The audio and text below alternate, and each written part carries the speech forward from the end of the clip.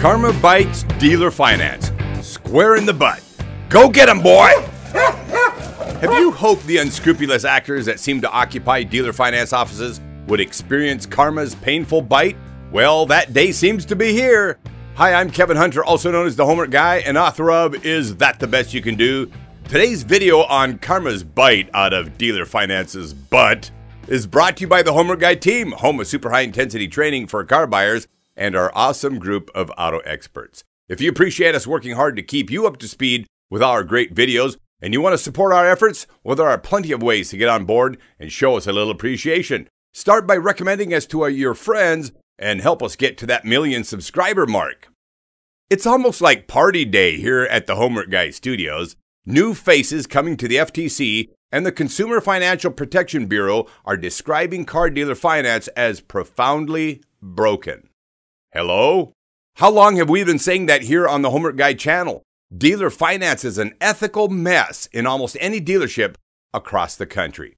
Profoundly broken? Indeed. Two reporters for the Automotive News have covered this since the first of the year, Jackie Charniga and Audrey LaForest. I encourage you to read their articles. Finally, the agencies responsible for overseeing dealer finance market are on the attack. With Rohit Chopra poised to bring new leadership to the Consumer Financial Protection Bureau, the agency heavily involved with overseeing auto dealers, car buyers are positioned to see big changes in the way interest rates are determined in dealer finance and changes to the many voluntary insurance and warranty products that literally every finance manager out there today says are must-haves and protect your investment. Whoops. Wonder what's going to happen to all those F&I training classes that dealers invested in from the likes of Shaka Dyson and others. What's going to happen to all those huge salaries finance officers are walking away with after emptying the pockets of car buyers? You know why I have a great big smile on my face? I just can't get it off my face. We get plenty of car salesmen, car managers, finance officers, general managers, and even dealer owners who say that the Homework Guy team has no idea what we're talking about, that everything in the car business is just great. They claim we're just making it up, as if the bad news we tell you about is just a figment of our imagination, and of course, your experiences are a figment of your imagination, and that we, yes, we are giving them a bad reputation. No, I'm not kidding. Seems to me that Rohit Chopra totally disagrees that things are honky-dory for you guys in the car business. In fact, he seems to be in total agreement with us. Here's an idea. Would one of you finance officers in our audience want to step up now and defend practices in dealer finance like in our comment section? Do you want to leave a comment below and tell us what a great job you're doing? Do you want to elaborate on all the stuff that you just keep saying is part of protecting our investment? You want to explain all those big fat fees you keep packing into our car deals? How about now? You still want to say it's all good, things are awesome? It's your actions, your lies, your deceptive practices, your high pressure stunts. They have drawn the ire of the FTC and the Consumer Finance Protection Bureau. It's about time. And if they make good on their threats, and all indications are that they will, they're coming for you. How much of that dealer finance swagger are you feeling now, huh, guys? Here's what I want to say about all of this. It is about time. Dealers won't have any choice now but to stop the nonsense many dealers engage in finance. They'll have to install proper procedures that include a level of transparency not seen before, and they will have to take strong actions to guarantee compliance in the finance office. There's a way that you can take advantage of this. But first, here's my advice to the new chief of Consumer Financial Protection Bureau.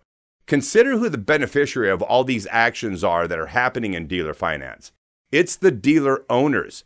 It's not rogue finance officers acting out on their own. Heck no. The dealer owners themselves expect their finance officers to behave this way. I've seen it ordered. And they fire their finance officers regularly if they don't do this stuff to car buyers.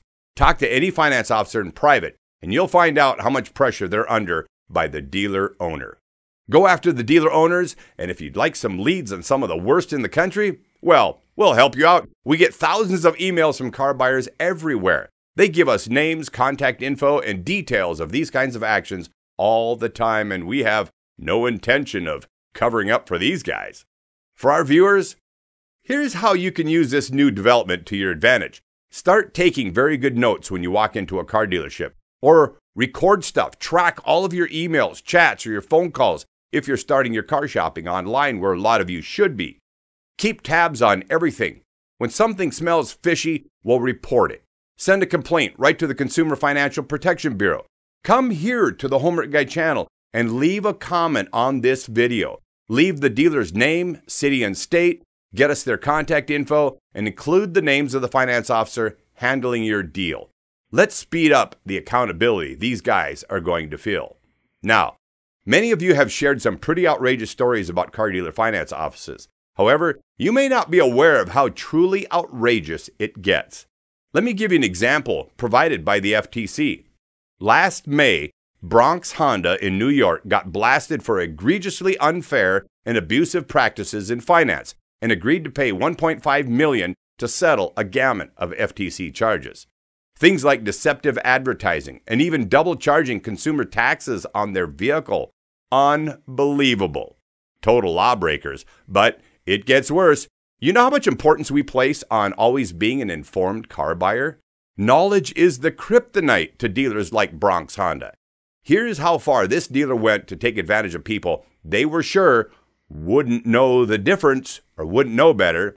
As far back as 2010, the FTC discovered that they were charging significantly higher markups to minority car buyers as compared to similar deals with white customers. And why? The dealers specifically told their employees that these groups, the minorities, could be targeted due to their limited education. And then we're told not to try these same tricks with non-Hispanic white consumers because the dealer thought they would know better. Wow. You know who is also a commonly targeted group of car buyers? Military families. It's like abusing the people who fight for your freedom to rip you off. You know, you're free to rip them off. From fake recall notices to yo-yo financing to deceptive advertising, GPS trackers on vehicles, kill switches, add-on products, warranties, insurances, and a bucket load of fees, dealer finance offices are guilty of it all. Having been at the front of this fight for years on behalf of the entire Homework Guy team, I can tell you we are delighted to say it looks like karma has finally come full circle for car dealer finance offices, and I am delighted that we likely had something to do with it. Don't forget to comment on this video with any shady practices you encounter in dealer finance anywhere in the country. And make sure you include the dealer name, the city they're in, and their state, the contact information that you have, and the names of the people you talk to. Put it right in the comment section down below. We want you to help us, to help the new chief catch up with the bad guys in the car business. All right, if you appreciated the video today, consider giving us that great big thumbs up and leave a comment down below. Include hashtag the Homework Guy, and look for us on any of your favorite social media platforms out there. We post updates and share videos on other platforms too, and answer car buying questions to help you out. If you love what we do and want to contribute with a tip, the PayPal and Cash App links that you see here will be easy to find in that description box down below or on our website. Here's the best part.